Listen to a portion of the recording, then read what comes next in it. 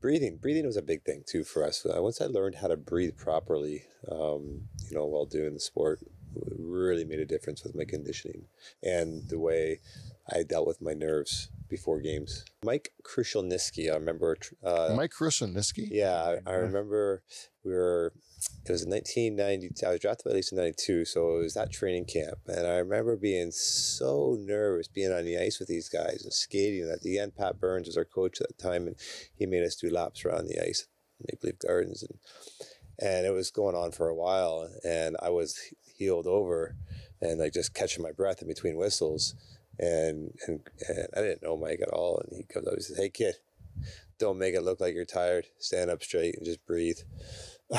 Yeah. So I did.